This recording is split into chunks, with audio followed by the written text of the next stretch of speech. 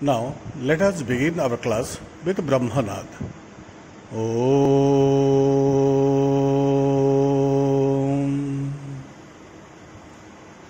Om.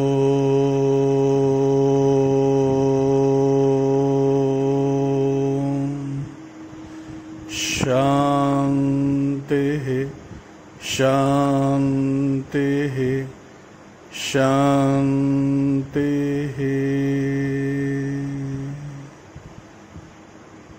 Swastha. Today, let us discuss auxiliaries. What do you mean by auxiliaries? Auxiliaries are the helping verbs. They help us in the formation of tense, in the formation of voice, and in the formation of modes. And you know, auxiliaries are of two types. What are they? They are primary auxiliary and modal auxiliary. Clear? Which verbs are used as primary auxiliary? The forms of to be, the forms of to have, and the forms of to do are used as primary auxiliary. What are the forms of to be? The forms of to be are is, am, are, was, were, been, and being. What are the forms of to have? The forms of to have are has, have, had. And what are the forms of to do? The forms of to do are do, does, did. So what have you understood? Is, am, are, was, were, been, being, has, have, had, do, does, did. These are used as primary auxiliaries. If you count, the total number will be 13. 1, 2, 3, 4, 5, 6, 7, 8, 9, 10, 11, 12, 13. These 13 verbs are used as primary auxiliary. Clear? Now come to modal auxiliary. What do you mean by modal auxiliary? The auxiliaries that convey a request or duty or certainty or promise or assurance or threat or obligation or seeking permission or giving permission or possibility, etc. is known as modal auxiliary. Clear? And which verbs are used as modal auxiliary? They are shall, will, can, may, should, would, could, might, must, ought to, used to, dare, and need. If you count, you will get 13 number. 1, 2, 3, 4, 5, 6, 7, 8, 9, 10, 11, 12, 13. And these 13 verbs are used as modal auxiliaries. Now, let us go through the activities of the text. As you have already read in your school level, the usages of these modals, shall, will, can, may, should, would, could, might, we are not going to explain them individually, but we will take some of the modals and how they are used in different expressions such as request or duty or certainty or promise or assurance or threat or obligation or seeking permission or giving permission or possibility, etc. that we will explain. Clear? Now let us go through modal verbs. It is in our book 4. We have already explained to you about auxiliaries. Clear? Modal verbs or modal auxiliaries. In section 1, we are saying making requests. We use the modal auxiliaries can, could, may, will, would for making requests. And remember, my students, can as a modal auxiliary is used for making informal requests, whereas could as a modal auxiliary is used for making more formal and polite requests. May as a modal auxiliary is used rather for making formal requests. Will as a modal auxiliary is used to make requests when we don't need to be particularly formal or particularly polite. What have you understood? When we don't need to be particularly formal or polite, then we use the modal auxiliary will for making requests. Would you,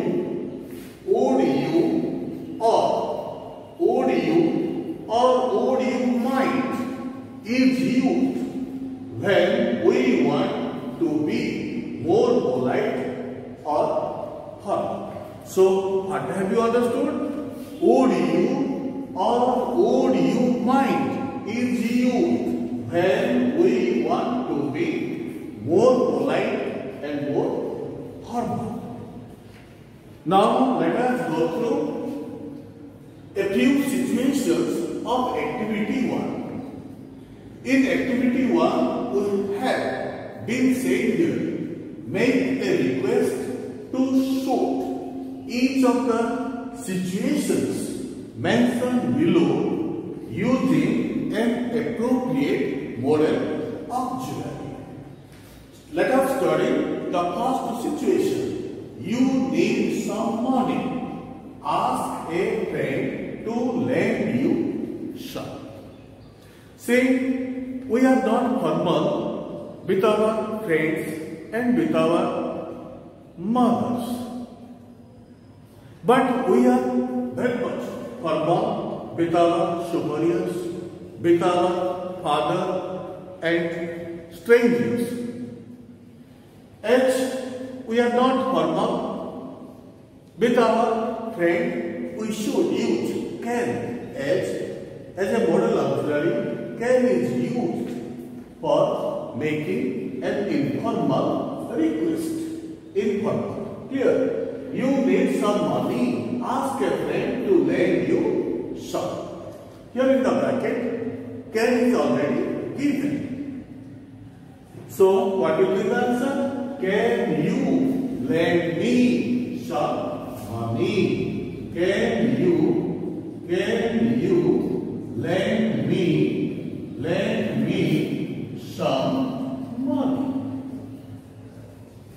You may use please, you may not use also please. But here, when you say to your friend, can you lend me your dictionary? Can you lend me your book? Or can you lend me your bicycle? Or can you lend me some money? In these situations, can is used as a modal auxiliary for making informal requests. Now let us proceed to the second one. You want someone to tell you how to reach the railway station. Here in this situation, we have been said, you are taking the help of someone who is not known to you. In this situation, you should not be informal, rather you should be formal. And for formal requests, what do we use? We use the modal either could or would. Would you tell me, would you tell me the way to the railway station? If you you can use comma, then which. If you ask, sir, if we use could, will it be wrong? No, it will not be wrong. As both would and could as modal auxiliaries are used for making formal requests. You can also write, could you tell me the way to the railway station? Or if you don't want to be particularly polite or formal, you may also use the modal auxiliary will. Will you tell me the way to the railway station, please? Clear? In your mind, the question may arise if we use the modal will. Will it be wrong? No, it will not be wrong. It depends on you. If you want to be formal, if you want to make formal request to the person, you can use the modal auxiliary, either would or could. And when you don't want to be particularly polite or formal, then you can use the modal auxiliary will. Here, you can use the modal auxiliary would, you can use the modal auxiliary could, or you can also use the modal auxiliary can. Or you may ask, sir, may is used for making formal request. Can't we use may? Yes, you can use. You may say, may I know the way to the railway station? May I know the way to the railway station? You can use. Don't think, as we have already no modal auxiliary is given here. It depends on you which modal auxiliary will you use. Whether you will use would or could or may or will. But in this situation, you should not use the modal auxiliary can for making a request. Now let us go through the third one. You want your room key from the receptionist in a hotel. Ask the receptionist to give you the key. Your modals are given can or may. If you want, sir, I am a very good person. I want to be polite or formal even with the receptionist. Then also you can use would or could. But generally, we are not formal. We don't make formal request to a receptionist. We are not formal with the rickshaw pullers, though they are senior to us. We are not polite to the laborers, though they are senior to us. But as a human, I should say to you, don't underestimate others. The persons who are senior to you should be respected. You should not be informal. You may informal, but if you use formal, that is also not wrong. Here both you are saying you can use may or can. May I get, or may you give me the key. You want your room key from the receptionist in a hotel. Ask the receptionist to give you the key. If you want to be informal, you can use the modal auxiliary can. Can you give me the key? Please. If you want, you can use comma and please. Can you give me the key of my room? Or you can also, if you want to be formal, you can use the modal may. May you give me the key of my room, please. May you give me the key of my room, please. Now let us go to the last one. You want a visitor to wait a minute while you get ready. Visitor is not known to you, or not well acquainted with you. So you should be formal with him. So either you use the modal auxiliary would or could. Would you wait? Would you wait? Would you wait a minute while I get ready? You can also use the modal auxiliary could. Could you wait a minute while I get ready? Now let us go through the activity number 2. Now activity 2. In activity 2 we are saying Manisha is ill and has to request her friend to do things for her. Use the models can or will or could or would for the request that she must make. And remember, more than one model is possible.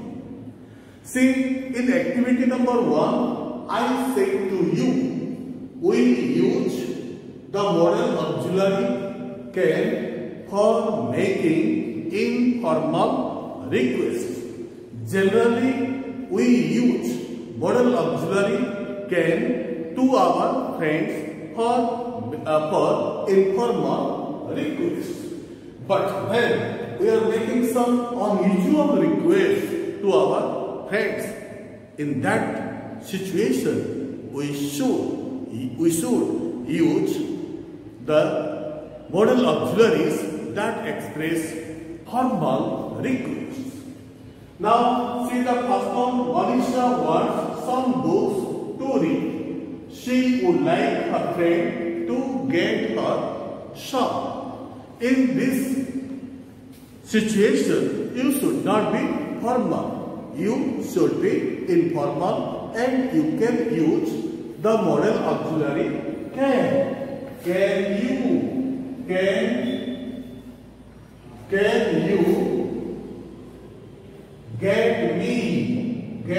me some books?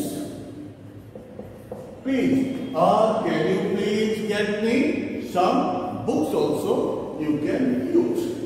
Now let us go through the second one. Manisha wants some vegetable soup for lunch.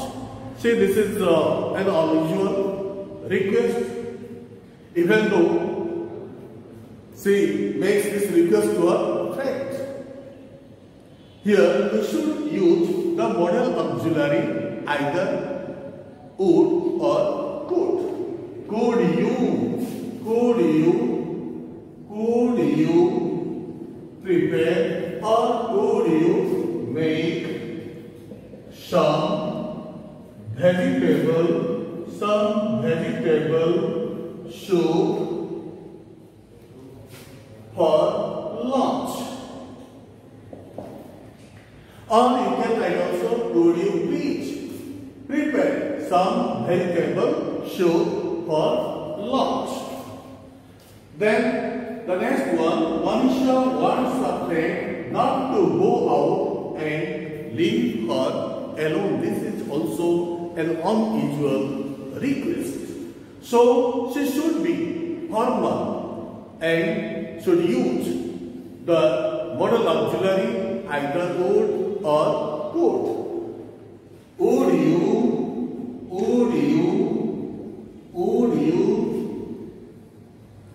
please stay with me and not go out? Manisha wants her friend not to go out and leave her alone. Would you please stay with me and not go out? Or you can also write, would you please not go out and stay with me? Clear? Now let us go to the last sentence. Manisha wants a friend to wash her clothes. This is also an unusual request. In such request, we should be formal. She should be formal. So, we should use the modal either would or could. Could you wash? Could you wash my clothes? My clothes, please. Or you can write, could you please wash my clothes?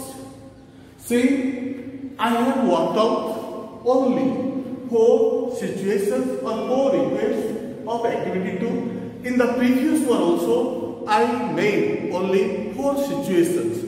And another 4 or 5 situations you will find both in activity 1 and activity 2. We should be done by you. Now let us proceed to activity number 3. Now this is activity 3 of section 1. Here the question is, Shima is staying in Rina's house. Shima is staying in Rina's home as a guest. And Rina has to request Shima to do a few things for her, which she is not able to do herself for some reason or the other. See, first one is switch off the lights. As it is an unusual request, we have to use the modal either would or could, as would and could as modal auxiliaries convey the formal request. Could you please? Could you please switch off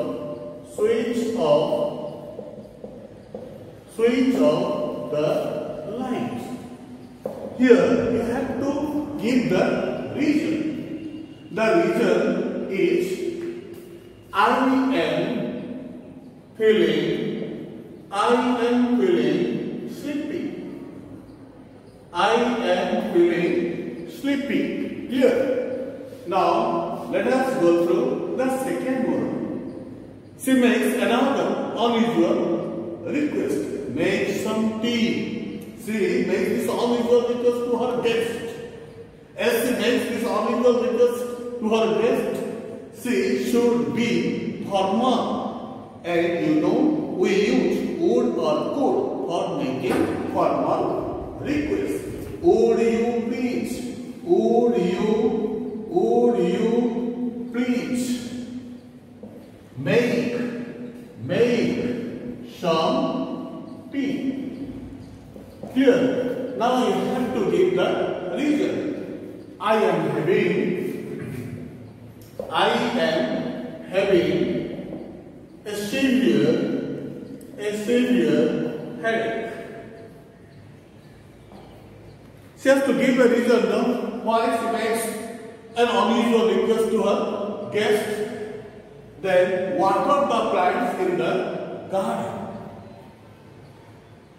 As she makes an unusual request to her guest, she should be formal and use either would or could. Would you or could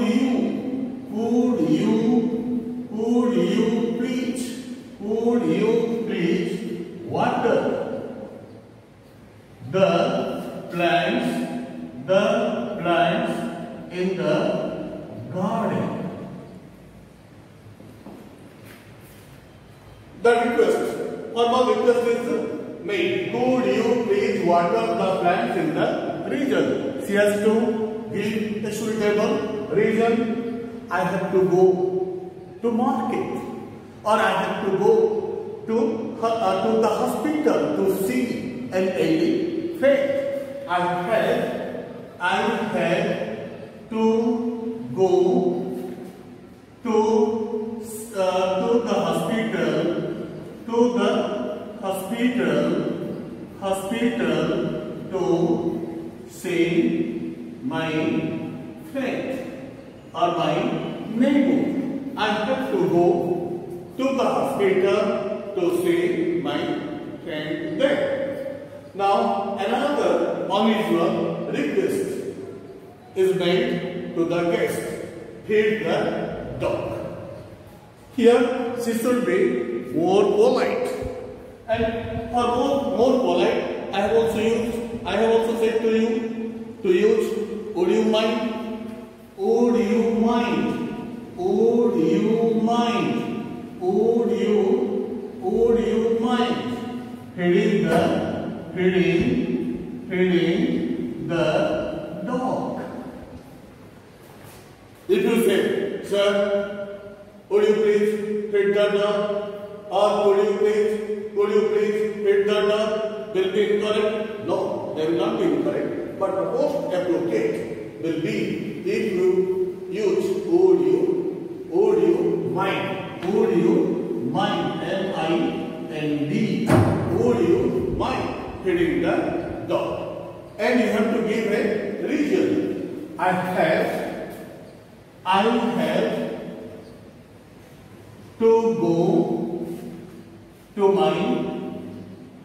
to go to attend my online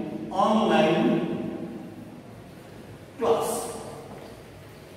Would you mind feeding the dog? And what reason you have given? I have to go, but I have to